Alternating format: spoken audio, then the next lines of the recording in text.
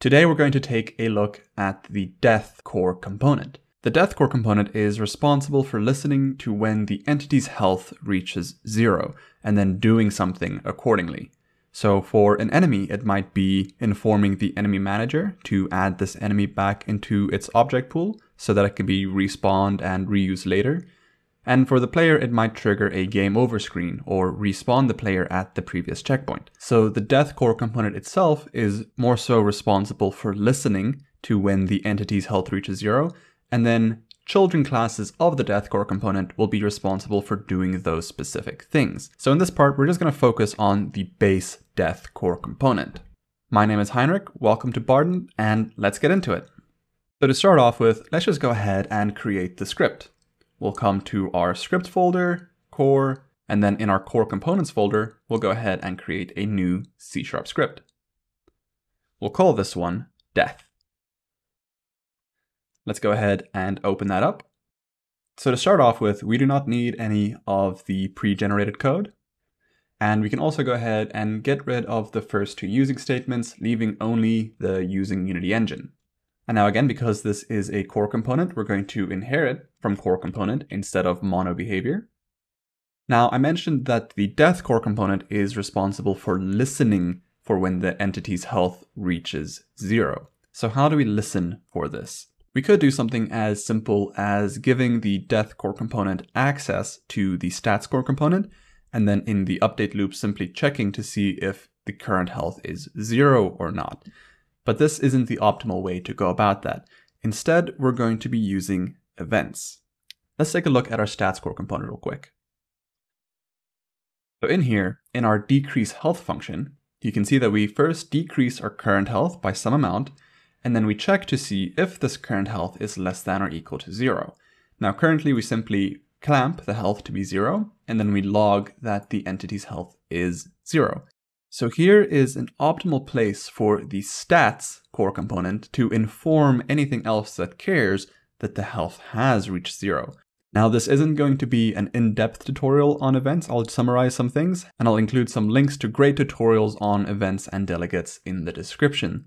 So we'll be using an event to notify other things that care that the health has reached 0. But let's just have a quick discussion about what an event actually is. So events in C# are used by classes or objects to notify other classes or objects when something of interest has happened.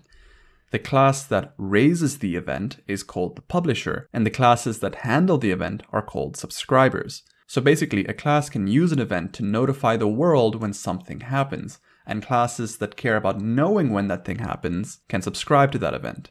The benefit of this is that the class that raises the event does not need to know anything about any other class that might be interested in that information. All it knows is the information itself.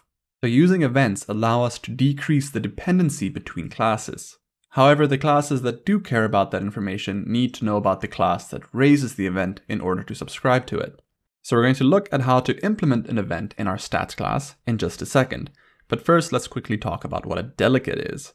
So a delegate is a type. It represents references to methods or functions that have a particular parameter list and return type, otherwise known as the method signature. When you create a function, it has a function signature. The signature is made up of the input parameters and the return type of the function. So you can use a delegate to store references to multiple functions that have the same signature as the delegate, so that when you invoke that delegate, you essentially call all those functions. This basically allows us to pass functions around as if they were variables. Now the last thing we need to talk about before we create this event is the Action Delegate. So the Action Delegate is a default delegate that ships with C#. It represents a function that has between 0 and 16 input parameters, and that returns void. This is a very useful delegate as it covers a very wide variety of use cases, including ours, meaning that we don't need to create our own delegates just yet. But it's just interesting to understand what a delegate actually is. Now, before we actually implement this event, let's go back to our death core component and just quickly finish the code there.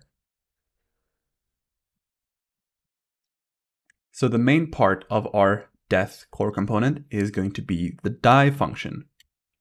So we can just say public void die. And this is the function that the child classes will override to implement specific behaviors for their respective death core components. But for now, all we're going to do in this function is simply set the object to be disabled. So we can say core.transform.parent. So this takes us to the root of our entity, or it should if your core is set up the same way. Then we can say .gameObject to get that specific game object. And then finally .setActive and pass in false. So this will simply disable the entity when the die function is called. Another thing I want the base death core component to be responsible for is playing the death particles. So we already created these particles in previous episodes.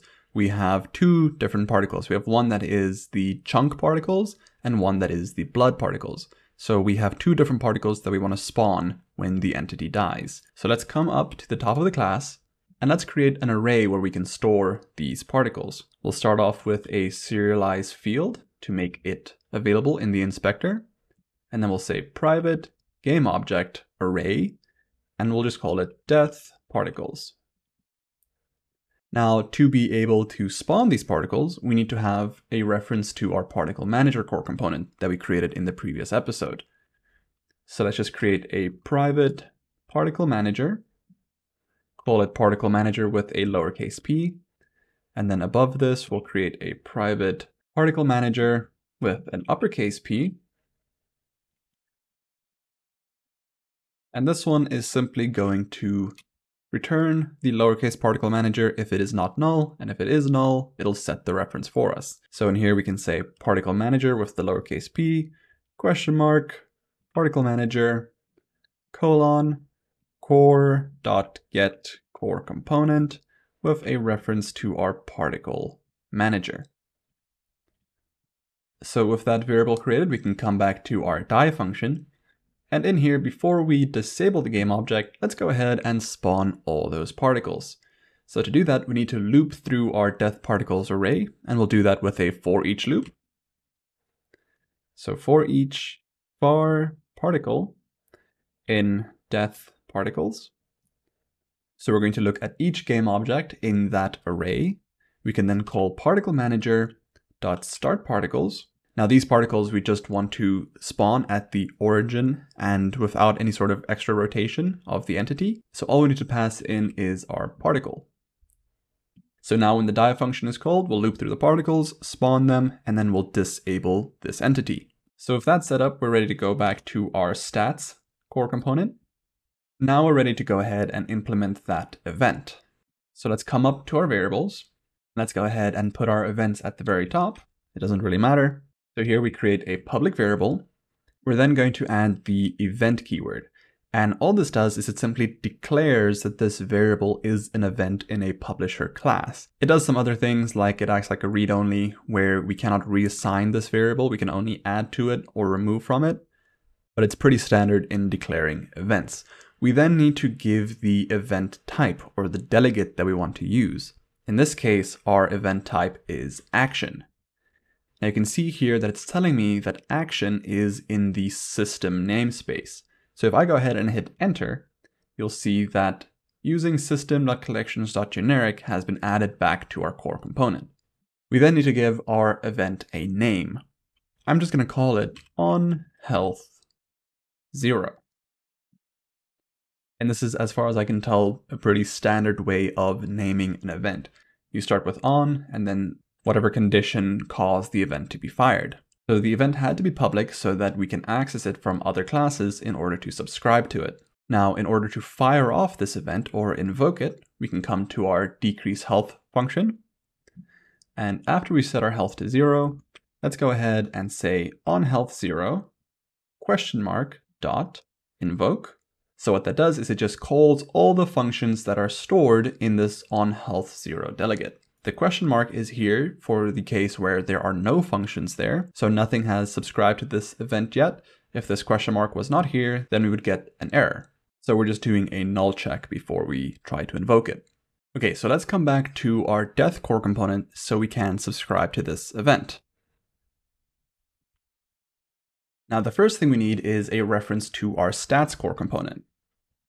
So we'll declare a private stats, call it stats with lowercase s, And then like we did before, private stats, stats with an uppercase S, and this is going to return stats, question mark, stats, or core.get core component with a reference to our stats, like that.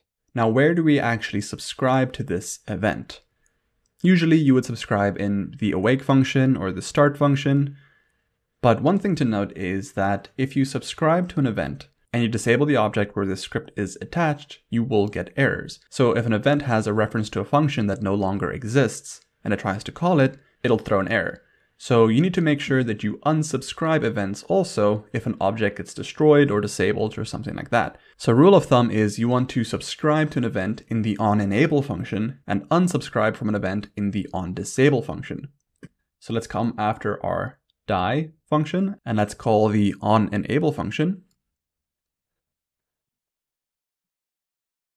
And in here, all we need to do is simply say stats with the uppercase S dot on health 0 plus equals, and then the function that we want to call when this event is invoked. In this case, it's simply our die function.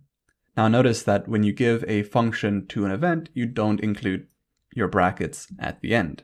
Now we can do the same thing with our onDisable function. So we say onDisable and then stats dot on health 0, and this time it's simply minus equals die. Now we have one potential issue, and it is a sequencing issue. OnEnable is called right after the awake function.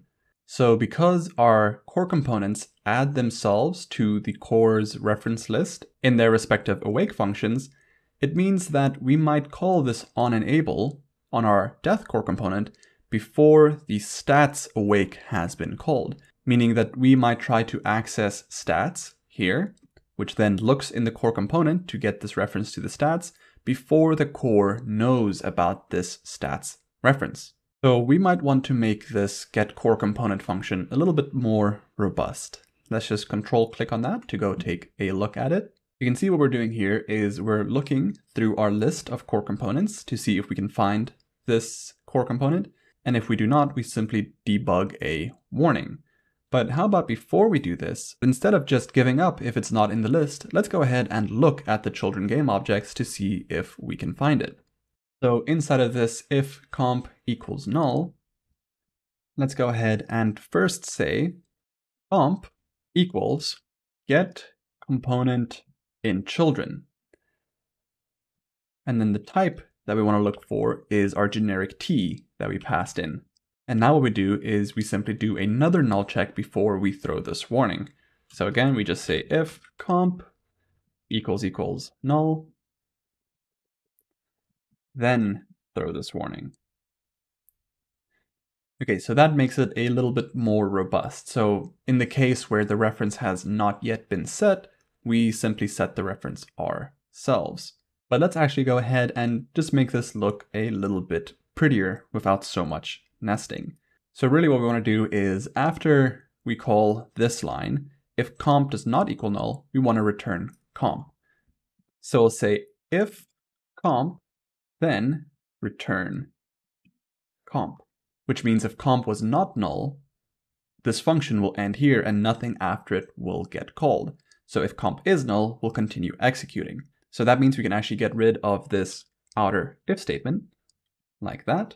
We then check to see if we can find it in the children, and then we can actually do the same thing again. So instead of if comp equals null, let's just say if comp, then return comp. And that means if comp is null, then we want to debug this warning. Now we need to return something by default anyway, but let's just, instead of returning comp, let's just return null like that. So this really should take care of any sequencing issues that we might have. I think we're basically ready to actually try it out. So let's come back to Unity. And now we need to add this death core component to all of our entities. So let's start with our player.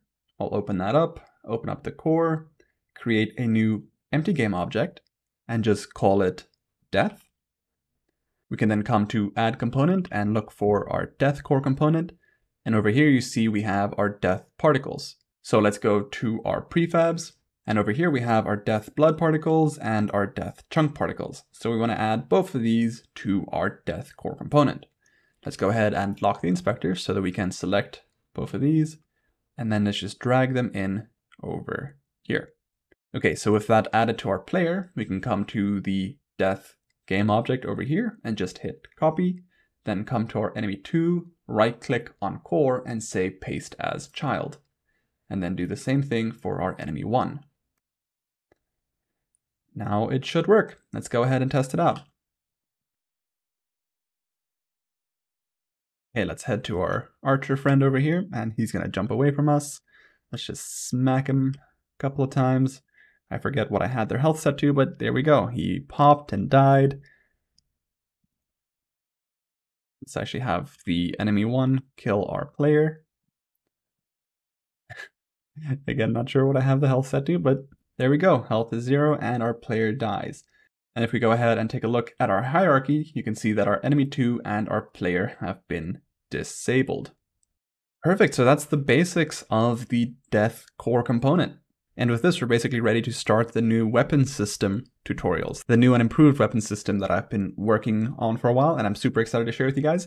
There's just going to be one more episode after this, where we're just going to clean up this project and get it ready for the weapon system. There's just a little bit of spring cleaning that needs to happen, and then we'll be ready to get started. I hope you guys are as excited as I am. And so before I go, I would just like to say thank you to all of my supporters and wonderful people over on Patreon, and a huge special thank you to Cody, SM, Madger, Jake, Patrick, Itami, Mike, and Rick for your support on Patreon. You guys are absolute mad lads, and I hope you guys all have a wonderful day.